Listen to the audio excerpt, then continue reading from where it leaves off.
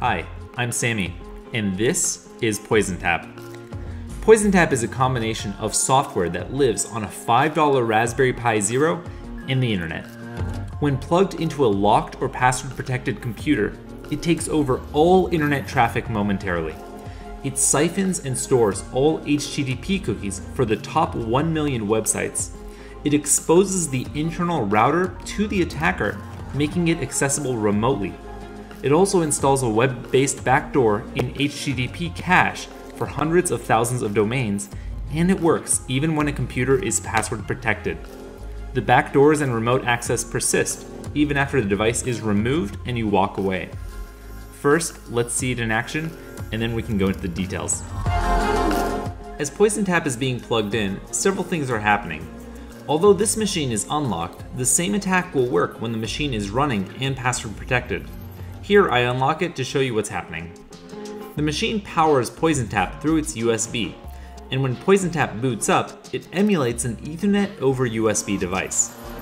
As soon as the computer detects this, it assumes there's Ethernet plugged in, and it automatically attempts to make a DHCP request out to PoisonTap. PoisonTap returns an IP address.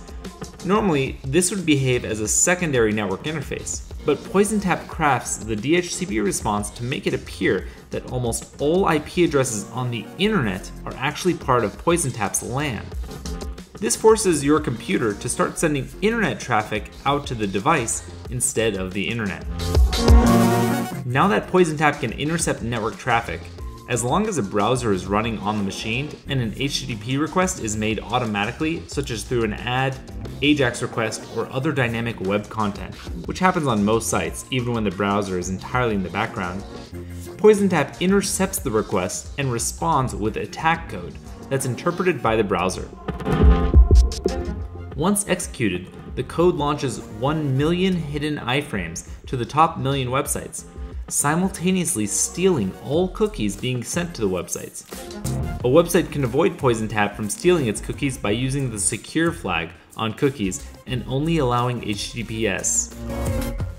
After exfiltrating cookies, PoisonTap cache poisons each domain, indefinitely force caching a web-based backdoor that produces a WebSocket out to a command and control server run by the attacker.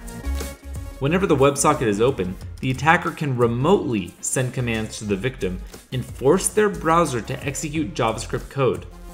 The attacker is also able to acquire same origin policy by producing iframes in the attack for the domain the attacker wishes to gain same origin on. This allows the attacker to make requests as the user with the user's cookies and view the responses with no visibility to the user. Additionally, the Xframes options header is ignored, allowing you to generate iframes on non-iframeable sites, as the HTTP header is previously cached from the malicious PoisonTap response. HTTP-only cookies that wouldn't be accessible via JavaScript are also accessible, as they're sent along in the HTTP header to PoisonTap. PoisonTap also uses DNS rebinding to plant a cached backdoor on a hostname that temporarily points to the IP of PoisonTap, but once unplugged, points to the IP of the router. This allows the attacker to remotely access the victim's router, and I provide a public DNS server that performs specialized access to demonstrate this.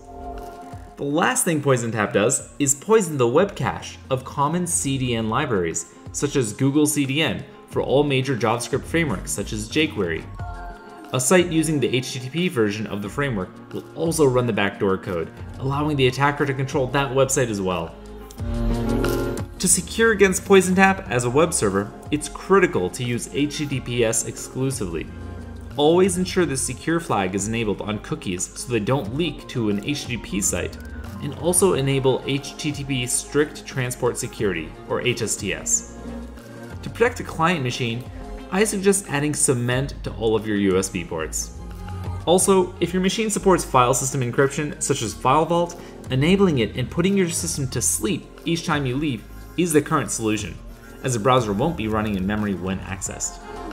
I've released all of the code for PoisonTap, along with an even more detailed explanation of the attacks and security on my website at sammy.pl/PoisonTap.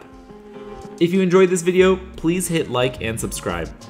Also, you can join my mailing list by clicking here. Thanks, bye.